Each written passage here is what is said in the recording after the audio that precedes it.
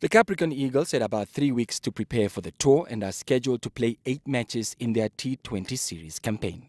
In terms of match fitness, the girls are in good shape after their participation in a Tri-Nation series where they were tested by Uganda and Zimbabwe.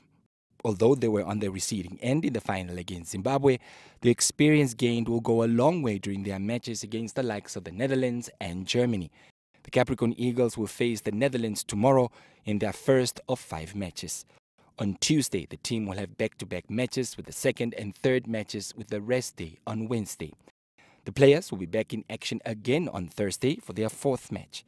They will conclude their tour on Friday, the 1st of July, before they start the series against Germany on Saturday and will conclude their European tour on Sunday after playing a total of 8 matches.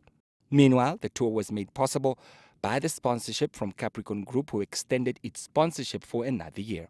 At the sending off on Friday, Marlies Horn, who is the group executive brand and corporate affairs and head of the Capricorn Foundation, said that Capricorn Group wants to create positive change in the communities they operate in, and they hope that their continued support of women's cricket in Namibia will nurture the sport and increase female participation.